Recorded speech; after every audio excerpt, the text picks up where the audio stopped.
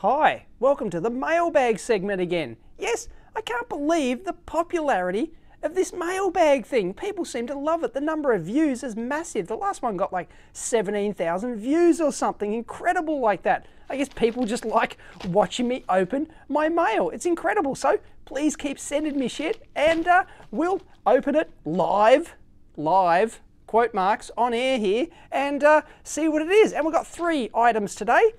One from Poland, we'll take a look at that. One from parts unknown, but somewhere in Europe. And one from Elektor. So let's check it out. That one's lots of stuff in there. Let's go. Now the first one here is from somewhere in Europe. It's got €150 here. Didn't cost much at all. It must have been sent as a letter instead of a parcel. And check it out. It's addressed to Sector 7G. Oh!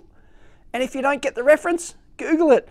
And of course it's amazing it found its way here at all in the EEVblog towers, bigger than the Empire State Building. It's huge. So there's the address if you want to send me the stuff. And I can't find any other info. Hang on, what's that? We've got Retro Renault, as in Renault the car, retrorenault.com. Let me go Google that one. And I did just Google that, and well, it's exactly what the name says. It's just a like a user community site for Renaults, or anyone who owns a retro Renault, I guess. I certainly don't. So anyway, go figure. Let's open this out. It looks like it's a used envelope. If you have a look up there, maybe it's reused and that's where it came from. So it's probably, wouldn't surprise me if it's not from anyone at Retro Renault. So let's open it up and take a good look inside here. Ta-da! Looks like we have a board or something. And we have a note. Nothing else left. What does the note say? Hope it doesn't have someone's address. Here we go.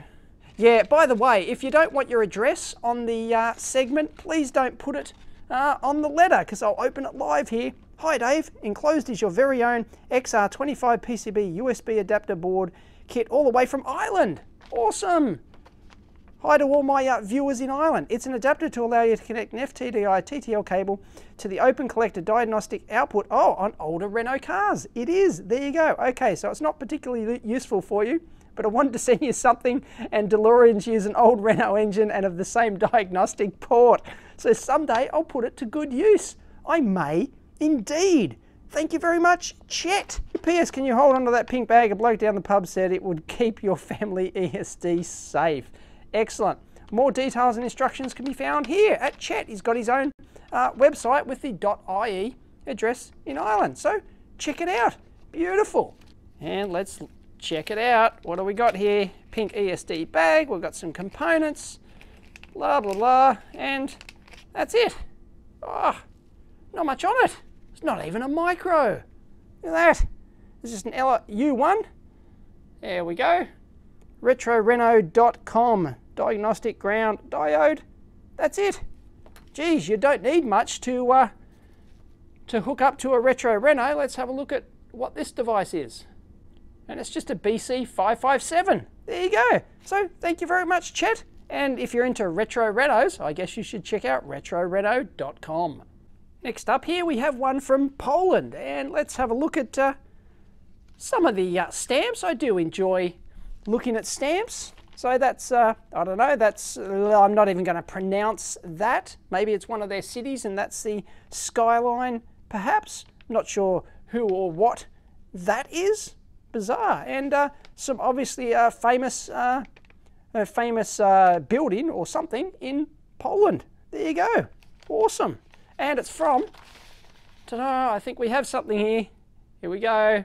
Sebastian Ola. Thank you very much, Sebastian. So here we go. What has Sebastian sent us? We have it's not, another kit. Excellent. Nicely packaged in the static shielding bag. I wonder what it is. There's a whole bunch of massive, big MOSFET in there or something. We'll take a look at that. Huge device. Absolutely enormous. And that's it. So let's check out what we've got here. Oh, it looks like an amplifier.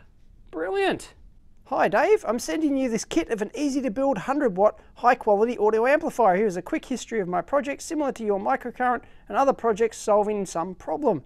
The amplifier was designed by M. Bittner and published on his webpage. Only the PCB design is mine. I don't hold any rights to the schematic. The SIM ASIM 5, later 5.3, has become a sensation. Whoa, it's a sensation. People from many countries, including Poland, very highly began to make these devices. However, the original SIM ASIM, if I'm pronouncing that SIM ASIM, as in symmetrical and asymmetrical, PCB design was faulty and many users complained about the problems. Common issue, unstable operation, PCB was too big and looked like it was designed by someone who had no experience. Woohoo! All right, while designing this circuit, I was doing my best to keep the symmetrical in both mechanics and currents, that has succeeded almost perfect. Moreover, I fixed the problem with unstable operation. Excellent. Which was caused by too long and misplaced traces on the original PCB. Aha! Just a layout issue, not uncommon for these types of amps to have layout issues and be unstable. My board is about 3 times smaller. Wow, awesome. The prototype was built in January 2009 and the THD is approximately 0.005. How did you measure that, by the way? If you can let us know in the comments, please, Sebastian, if you've got like an audio precision or if you've got a some sort of THD analyzer or something. Anyway, this design was appreciated by do-it-yourself audio users, so I made a few pieces of devices for them, and current symmetry and shortened traces, high impedance feedback. Nice run. The most important parameter was the thickness of the copper layer, over 105 microns, which is considered audiophile value. All right, there's the stack of boards. Brilliant. So you made a few changes, 60 by 60 millimeters. Brilliant. Excellent. Thank you very much, Sebastian. And if you want to check out Sebastian's website, there it is, flodins.info, if I'm pronouncing that correctly.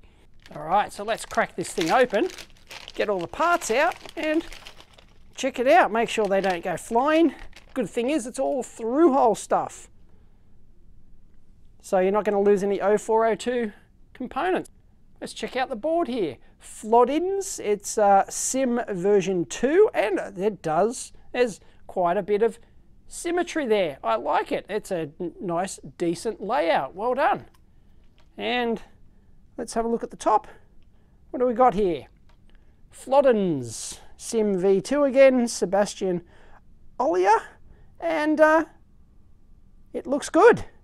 And it looks like we've got genuine Toshiba TSA 1943 there. These are, I'm not sure if these exact ones, but a lot of these very expensive high power transistors are often faked. So you've got to be careful that you actually get the genuine ones. And this one here is a TSC 5200, and they're in huge monster packages. You would, if you're going to get 100 watts out of this thing, you would really have to make sure that you put these on a decent heatsink and get decent thermal transfer through to your heatsink.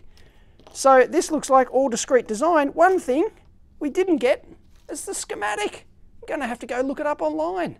And I thought I recognized the name Flodins. He's actually an EEVblog forum member, and there's a specific thread that he posted on this project back in January, I think it was. So I'll link that in if you want to discuss it. That would be the thread to do it in here. Now, I found the schematic. This is from the guy who originally designed it, his website. So I believe it's the correct one, but if I'm wrong, please correct me. Now, I'm not an audio amplifier guy. I'm not really into that sort of thing, but nothing strikes me as unusual in this audio amp design at all. It looks fairly straightforward. We've got, and there's our bias adjustment pot there, our output transistors, but then having a 10 ohm series output resistor just strikes me as rather odd. I'm not sure if it's a mistake or not, whether it is actually 10 ohms or not.